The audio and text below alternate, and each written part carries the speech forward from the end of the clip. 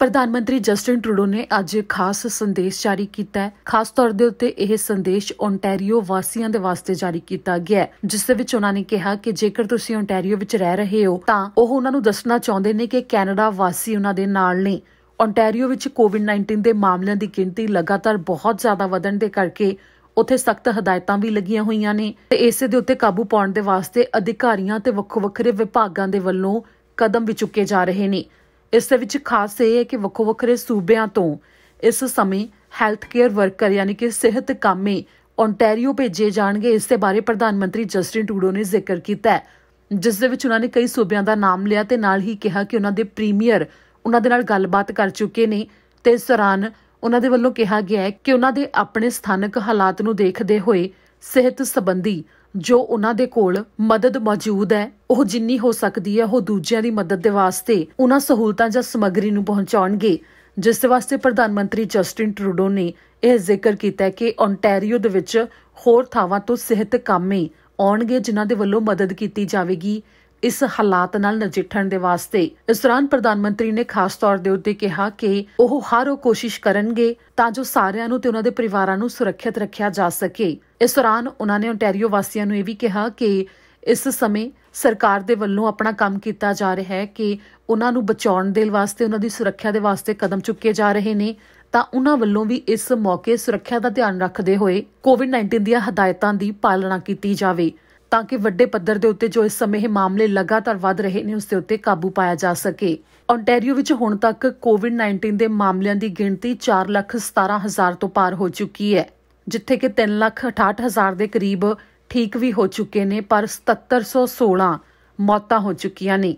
ਜਿੱਥੇ ਕਿ ਕੋਵਿਡ-19 ਦੇ ਮਾਮਲਿਆਂ ਦੀ ਗਿਣਤੀ ਲਗਾਤਾਰ ਵਧਦੀ ਜਾ ਰਹੀ ਹੈ ਤਾਂ ICU ਦੇ ਵਿੱਚ ਵੀ ਮਰੀਜ਼ਾਂ ਦੀ ਗਿਣਤੀ ਵਧਦੀ ਜਾ ਰਹੀ ਹੈ।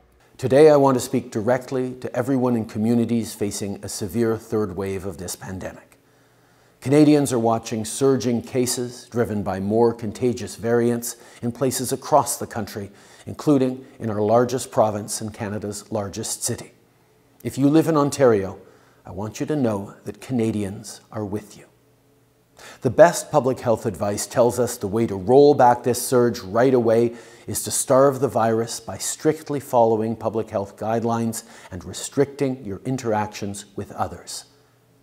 As you do that, we are standing up the kind of help you need. First, we are mobilizing federal healthcare workers from across government departments to deploy to the front lines in Ontario and specifically the GTA where the situation is most critical. From national defence to immigration, departments across the federal government are standing up support. Second, Canadians across the country aren't just watching the situation closely, they're springing into action to help.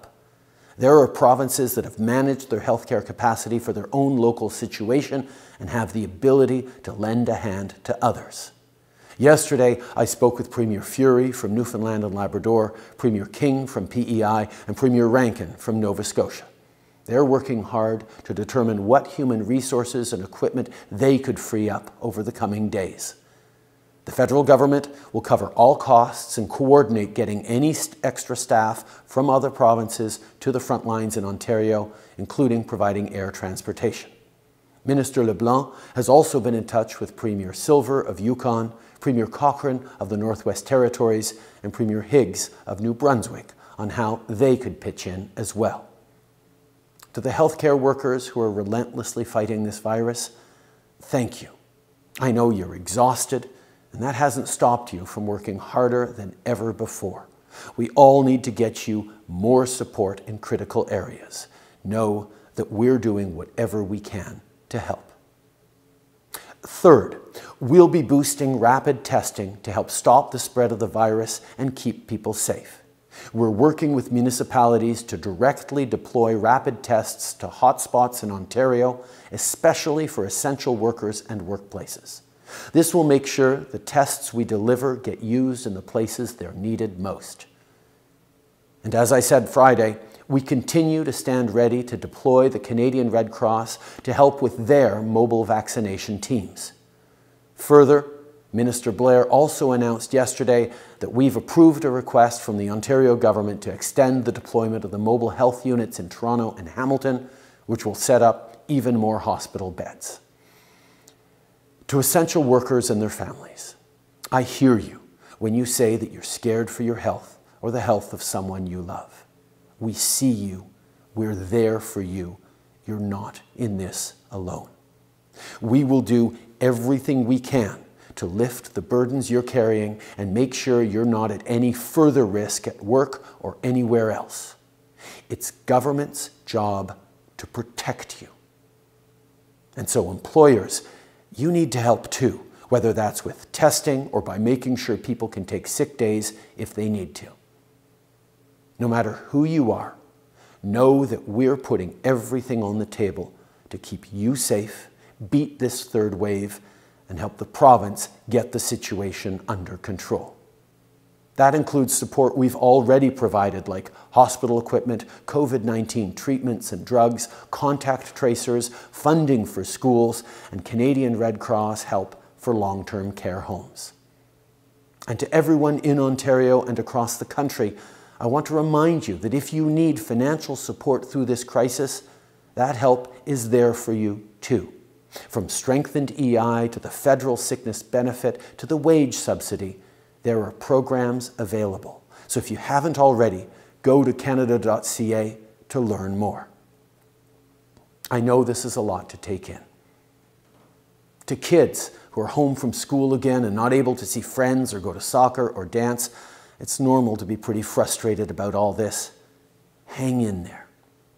And to parents who are trying to juggle work with family, with uncertainty once more, this third wave is the last thing you need on your plate. So here's the bottom line. We'll do whatever it takes to keep you and your family safe. Again, the best way to beat back COVID is to do what we've done before and stop the spread. Now is not the time to give up. Vaccine shipments surpassed initial delivery schedules by over 50% for the first part of the year. 8 million Canadians have received their first shot. We'll have 48 million doses by the end of June and more than 100 million by September. Things will get better.